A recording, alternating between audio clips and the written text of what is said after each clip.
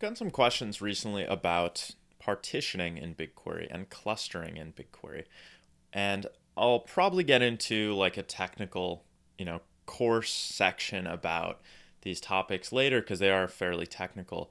But first I want to talk about like how to think about partitioning, how to think about clustering, and what they really mean. So all partitioning means is in a BigQuery context is your table can basically be partitioned into separate sections, just like a hard drive would be, that are quickly accessible.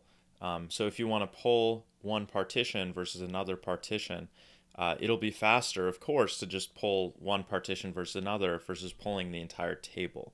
So at the level, for example, say you have Google Analytics data and you want to partition it by day because you only view one day at a time of data, or you only want to run a SQL query on a certain subset of days, right? The last 30 days.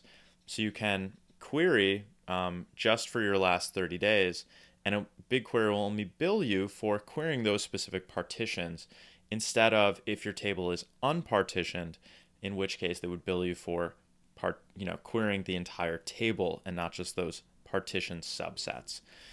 So in general, partitioning, if you're able to use it, is better than not using partitioning in terms of it'll keep your query costs down, it'll keep your query runtimes down, it'll keep your environmental impact down because let's not forget, we are using resources when we run queries in BigQuery. It's not like vapor. It's real. We have an impact with our usage here. So partitioning is good. Can it always be used or is it always relevant? I would say if you're working with relatively small data, so like sub-million rows, it's going to be a marginal benefit in terms of time and cost. If you're working with data larger than 1 million rows, then you can start to see some returns on partitioning. So that's kind of the break point where I'd recommend starting to look into it or starting to use it. Your limitation with partitioning is always going to be, can you get get your raw data partitioned when it's entered into BigQuery? So if you're using Stitch or Fivetran or Supermetrics or any of these tools, there's some special steps you need to go through to get your raw data partitioned at the level of, when it's entered into the database. If you're writing your own script, right, you'll need to, when you create the table, set it to be partitioned so that you can use that partition later on. So generally, you need to make sure, can you get the data to be partitioned so you can use it in that way. If you can't have if there's no way for you to have your raw data be partitioned when you enter it into the database, if you are using dbt, you can write partitions into your queries. So you can take an unpartitioned table, make it, your query that runs off of it, the result of that can then be partitioned via some settings. And I'll link to the DBT docs on partitioning in the video here.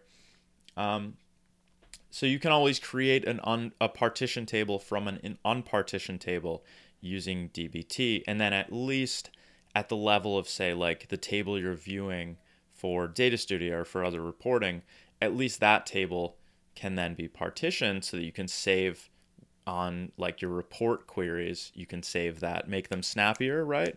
Run faster, and also save you a bit of money on your budget. So that's partitioning. I would say all things being equal, it's better to partition than not. Your cost savings will be, and time savings will be much higher the larger your data gets. Yeah, and I recommend doing it. There are limitations of partitioning. I think at current, BigQuery limits you to like 2,500 partitions per table or something like that. So what we do at Coding is for Losers is generally partition our data by month. So we make like a year month integer field and partition by integers that way versus partitioning by a date field. And that just gives us more mileage in terms of if we need to deal with, 10 years of data you're not going to be able to do that with a daily partition necessarily. And the other limitation with partitioning is if you're backfilling data and you're doing date partitioning, I don't think you can make partitions more than a year in the past. So that's another reason why we use this year-month integer partitioning on our, like internal tools, on query.recipes, on any of the recipes that we're publishing. So the other thing to consider with partitioning is there's a close cousin of partitioning called clustering. Clustering doesn't create partitions necessarily, so it doesn't create like a separate database table within a table that you can think about partitioning.